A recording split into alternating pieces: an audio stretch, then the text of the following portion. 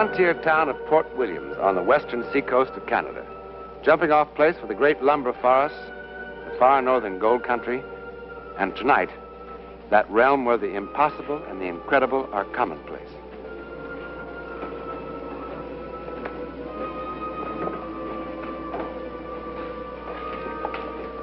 The Port Williams Hotel. Rooms $1.25 and up to $2. But at this stage of their lives, $2 is important money to Jan and Philip Werris, because they've come to the end, the dismal end of a long cherished dream. But for Philip Werris, tonight is also the beginning of an adventure beyond his wildest dreams. Beyond belief. Yet, it happened. Check out 12 noon. Bathrooms down the hall. Thank you.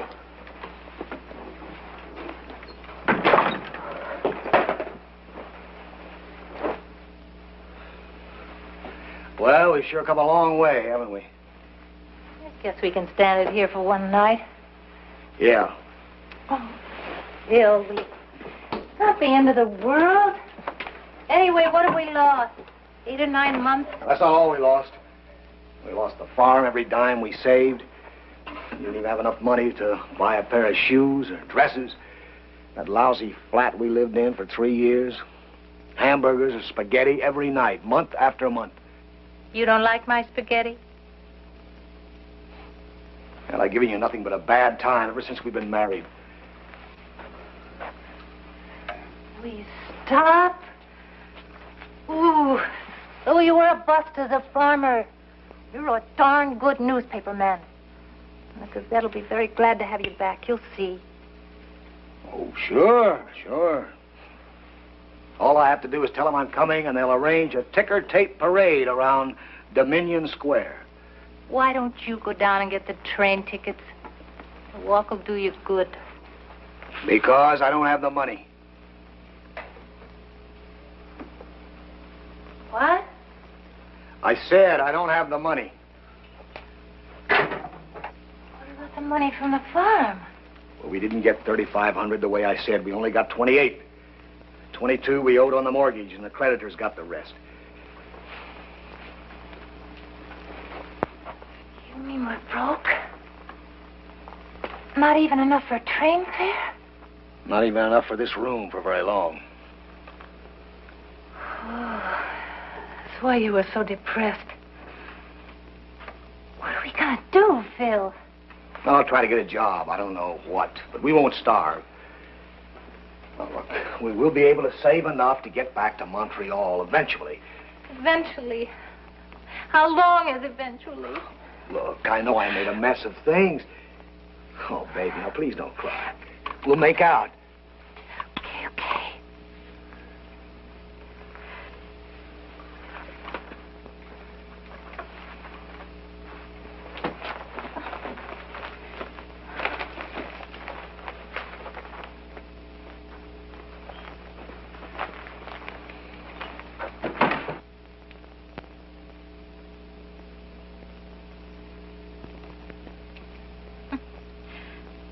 Apparently the last tenant in this room had money troubles, too. He went right to the heart of the problem. The Gold Miner's Handbook.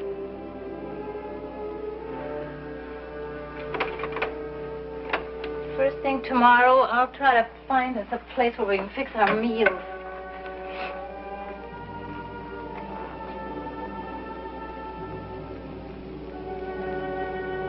Phil? Phil? What's so fascinating? What? That book you're staring at is over $1,000 bill. I don't know. When I saw this name written here,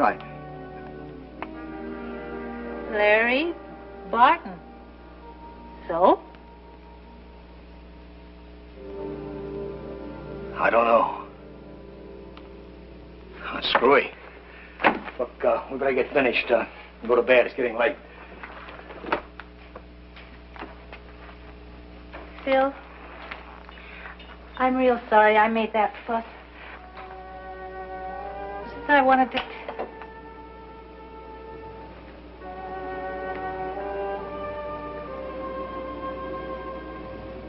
Phil.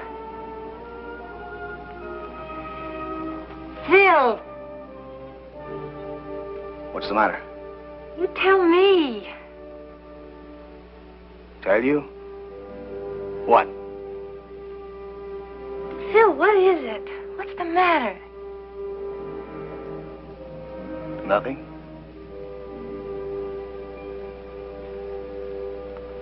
Nothing.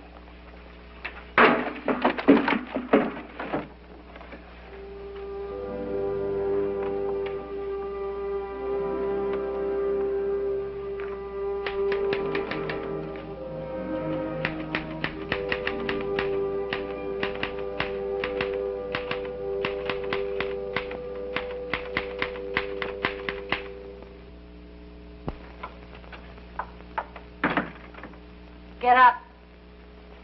Boy, there's going to be a line at that bathroom door.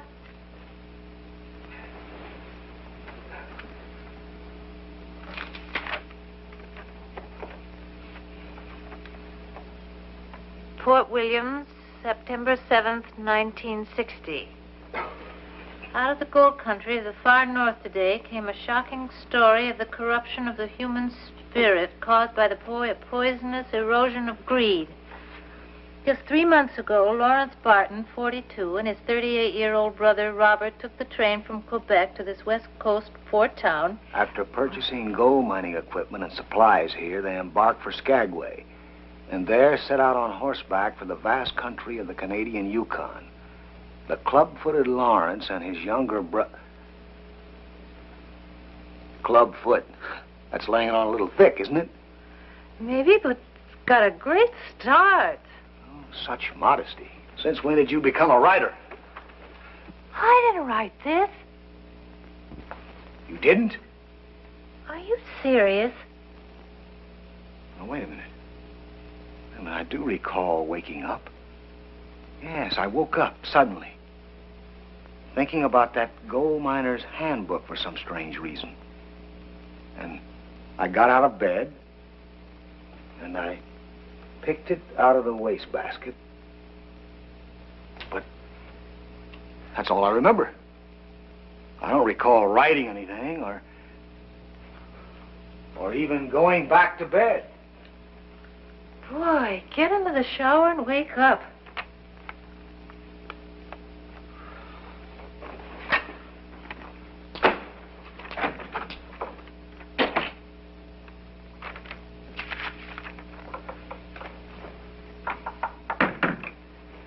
In the shower, I figured out what must have set me off. Hmm?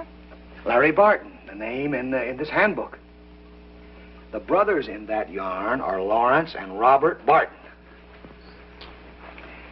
It's an absolutely fascinating story, Phil. What? You still don't remember writing this? Nope. Don't you think this is a little strange? More than a little. What can I do about it? Boy, I know. You can finish it and send it to J.G. Carter. He'll buy this in a minute. Look, he's a newspaper editor, not a publisher of fairy tales.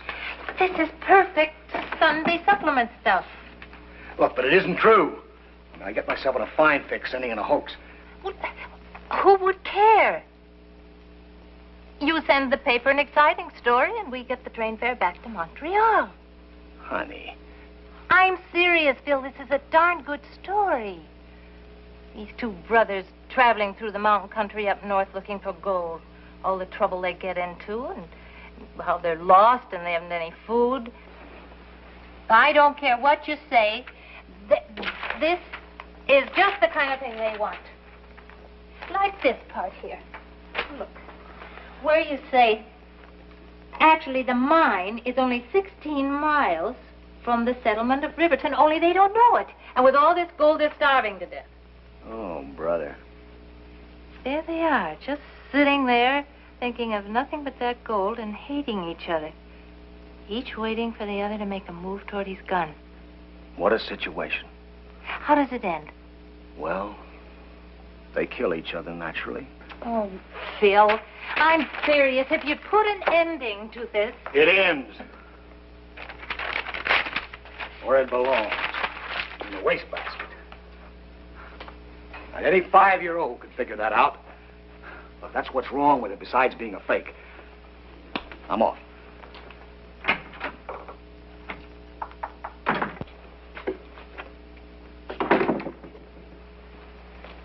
Oh, Mr. Warren, the train just came in from the east. Thanks.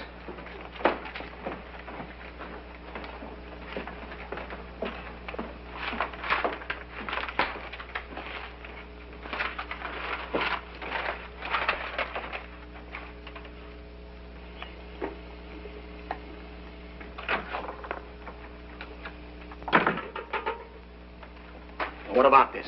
Huh? Take a look. They bought it. Brothers kill each other over gold discovery by Philip Werris. How about that check? Jan, I simply don't think... Phil, listen, I cut out every reference to that club book. Read Carter's letter. Says it's a first-rate job of reporting. He doesn't even object to the ending. Keep reading. A follow-up story? Yes. They've already sent a man to Quebec to dig up background material on the Barton family. What do they think about the brothers who killed each other? And what about the mine? Who gets it? Don't you see the wonderful possibilities of exploiting this story? And they'll want pictures, too. Of the mine, of the bodies, of me. Oh, you're making a celebrity out of me. Do you know that? A fraud. Well, the least will happen, I'll never work for another newspaper as long as I live. Sorry, I just didn't think of all those things. I'll say you didn't think. But I just wanted us to have enough money so I could get to a decent hospital. Hospital? Jan, why didn't you tell me? Hospital? Whatever possessed you to go...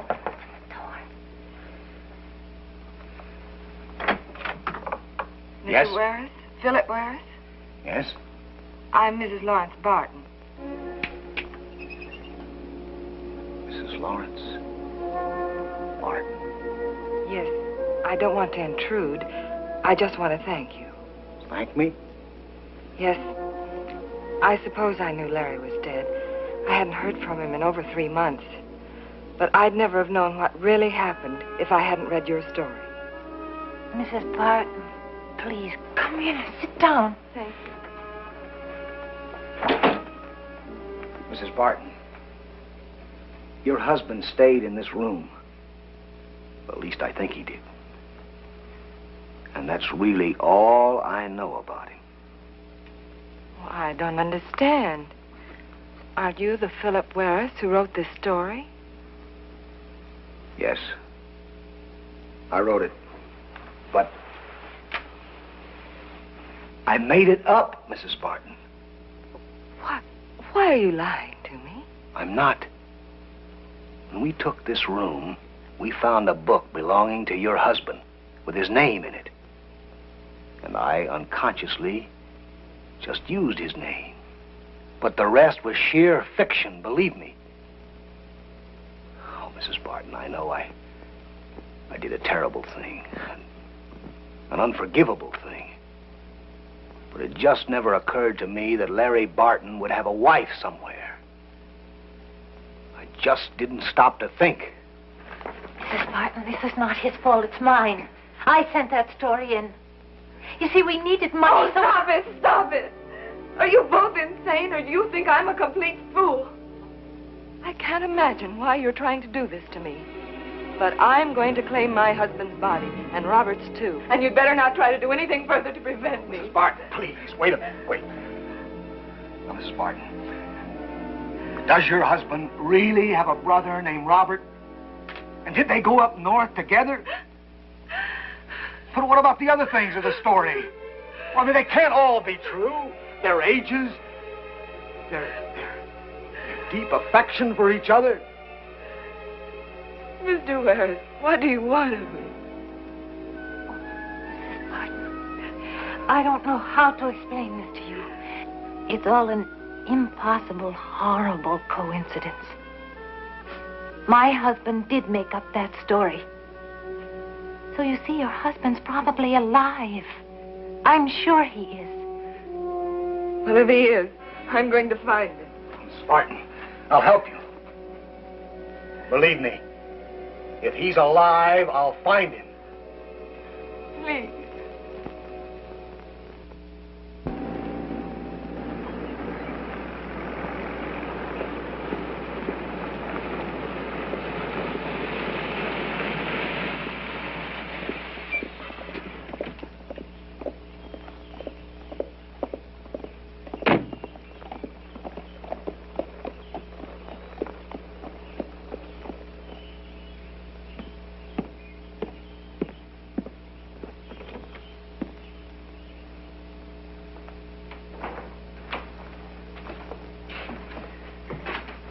I do. Oh, hello. Say, I wonder if you could help me. I'm looking for two men, brothers. Their name's Barton. Never heard of them. What do they do? Well, they're supposed to be up in this country prospecting for gold. It's a mighty big country. Yes. Well, can you tell me this? Is there any gold mining at all in this area? I mean, nearby, within 50 or 100 miles. Never heard of any gold being found in this area. Well, is there someone who knows for certain? I'm also the government claims officer. Any gold found, the claim's got to be recorded with me or it don't belong to the finder. I see. You know this country pretty well? Been parking my feet on that there pot-bellied stove for the past 8 years. I wonder if you'd be familiar with this at all.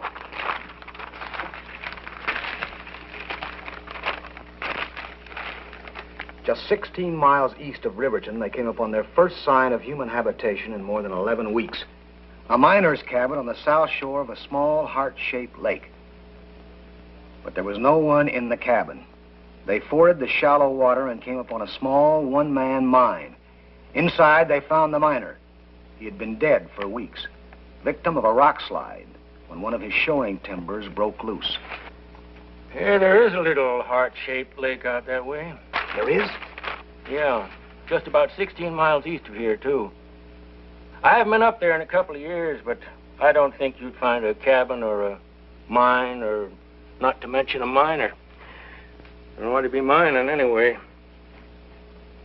Say, could you sell me a pair of field glasses? Why, sure. Sure thing.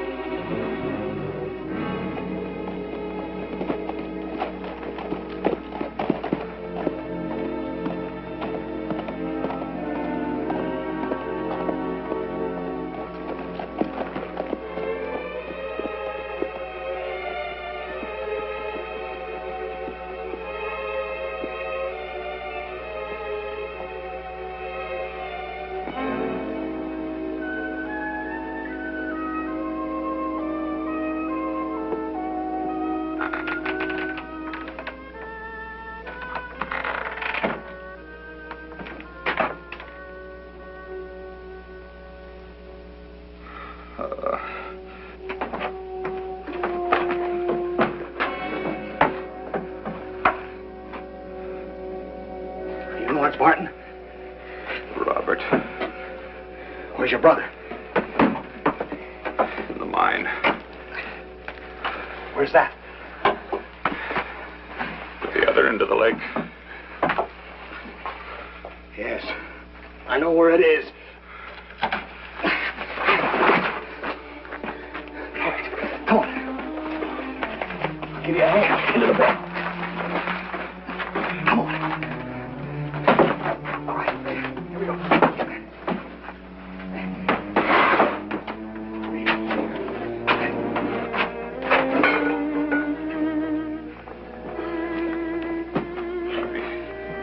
Careful, he'll shoot. Careful.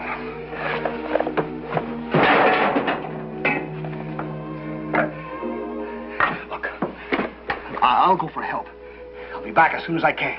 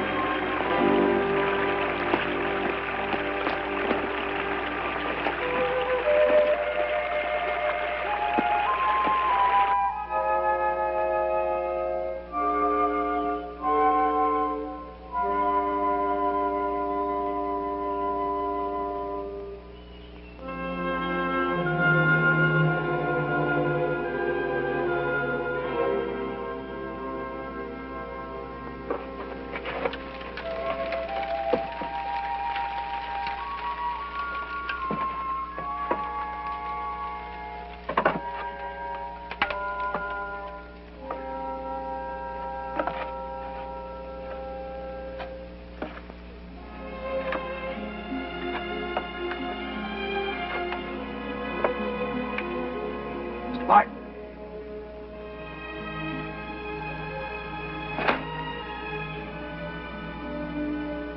Mr. Martin. Mr. Martin, your wife is very worried about you. Mr. Martin, I'm not going to hurt you.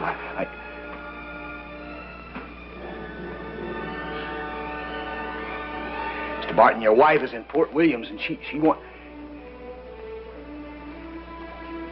Mr. Martin.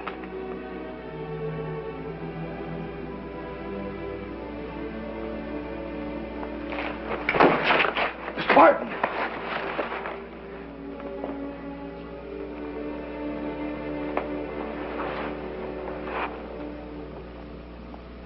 Lawrence Barton was dead. He was dead from cold and hunger. But as Philip Ware had written days before it actually happened, he was really the victim of the corruption of the human spirit caused by the erosion of fear, mistrust, and greed. The story that he had typed that night in some sort of psychic seizure turned out to be true. Only the ending proved to be inaccurate. He couldn't get that part from the mind of Lawrence Barton because it hadn't yet happened. What do you call this sort of fantastic occurrence? Well, it's sometimes almost impossible to label things accurately, particularly when we know so little about what we're trying to label. However, the scientists who study psychic phenomena have devised 14 separate categories, or 14 labels. They are precognition, possession, clairvoyance, and so on. And as research continues, more are being added. Is the story you've just seen, then, telepathy, or psychometry, or perhaps both? Or perhaps both and more? No one can say yet for certain. All that we can say for certain is that the story you've just seen is not fiction. It happened.